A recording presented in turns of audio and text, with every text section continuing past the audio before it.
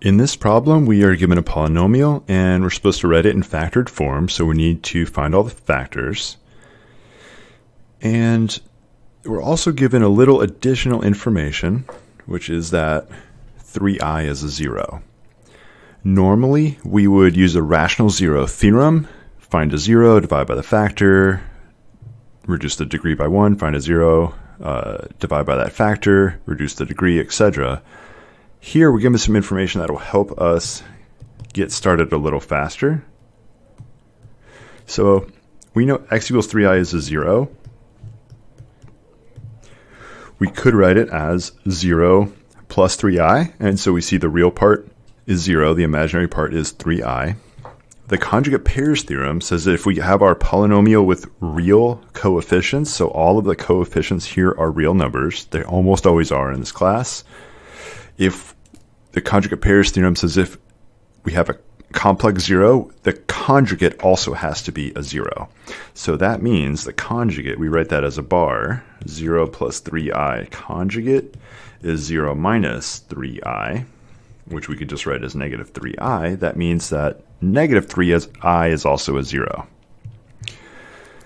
All right, let's go ahead and write these out. So we have x equals 3i is a 0, and the factor would be x minus 3i.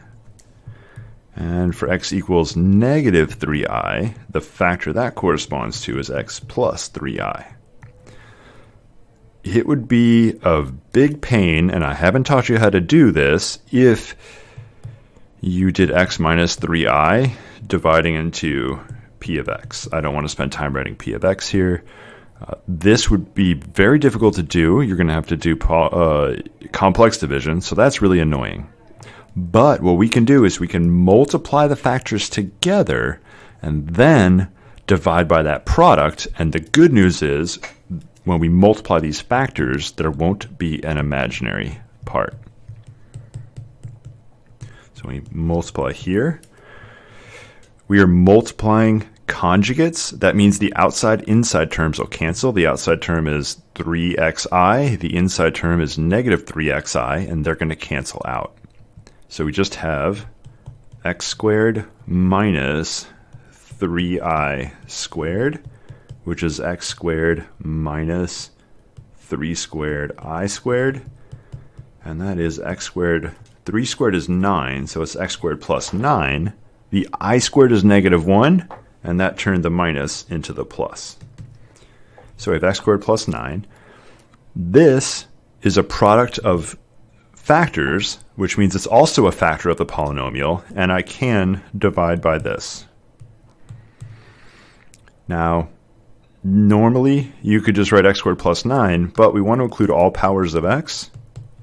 So x squared plus 0, x to the first, plus 9 is going to divide into p of x, 3x to the fifth, minus 14x to the fourth, plus 40x cubed, minus 120x squared, plus 117x, and plus 54. All right, I'm only going to do the first part of this, just the first going into the 3x to the fifth term. So I need to multiply x squared to get 3x to the fifth. So it's going to be 3x cubed. Now I'm going to distribute it here. 3x cubed times x squared is 3x to the fifth. That's why we chose 3x cubed. 0x times anything would be 0x, but if we pay attention to the powers of x, it's plus 0x times x cubed is x to the fourth. And then 3x cubed times 9 is 27x cubed. And of course, we're subtracting. If you're a synthetic division person, you can't do what I'm doing. I recommend you don't use synthetic division because it is not flexible, and you can't divide by anything except for x minus a. You can't divide x squared plus or minus anything.